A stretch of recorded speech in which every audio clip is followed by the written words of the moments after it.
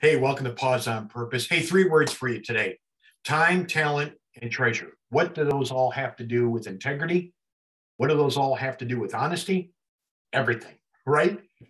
How we spend our time, how we spend our talent, how we spend our treasures all have to do with representing our integrity, right?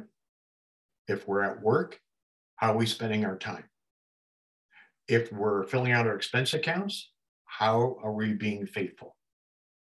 If we are taking our paycheck home and we're going to Vegas and blowing it on the casinos rather than coming home and taking care of our family, are we being faithful? Now, that's a ridiculous example, that last one.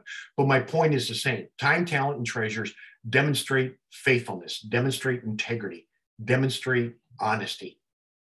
And today's Pause on Purpose, Paul tells us about a steward that their main job is not having the best degrees, not having the corner office, not even have great titles. Notice what he says, 1 Corinthians 4:2. He says, now a person who is put in charge as a manager or steward or employee or minister or pastor or missionary, or you fill in the blank, even in your own life with relationships, as a friend, a person who's put in charge as a manager of that must be found faithful. Didn't say perfect, said faithful. None of us are perfect, but a person who has integrity admits that they've made a mistake. For example, I had my car worked on by a mechanic recently, and they do a good job and everything, but I came back and there was a dent in one of my fenders. Now, I went to the mechanic, the owner, and I said, hey, look, I don't want to make a big deal out of this, but this was not here when I came in. And he was obviously upset. And he talked to his employee, and he basically said, next time this happens, you need to let me know. The young man is a young buck. He's not used to the ways of the world, and understanding integrity is admitting your mistakes. He's still learning that. And thank God the mechanic gave him a second chance, because I didn't want to be responsible for this kid losing a job. In fact, I made it clear. I told the mechanic, look, I'm not trying to get this guy fired. I'm just trying to help him learn. And he agreed. And so he went and talked to the young buck, and the kid gets it now.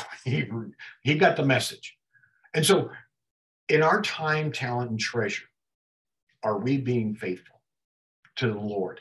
Not to me, because the way the Lord's asking me to be faithful is different than the way he's asking you. And that's good, because God works with us as individuals, not as clones. That's a beautiful thing, because we maintain our individuality, but we're united with Christ. And that's our union, is Christ. And so what he's asking you to give is a different amount than what he asks me to give. How he asks me to spend my time is different than the way that you spend your time.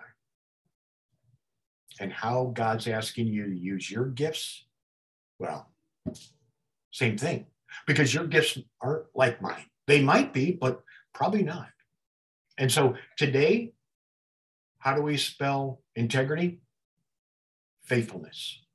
That's how we spell it. And God only asks us to be faithful in all our endeavors, and especially in what? Time, talent, and treasures. God bless you. Have a wonderful day. We'll talk very soon.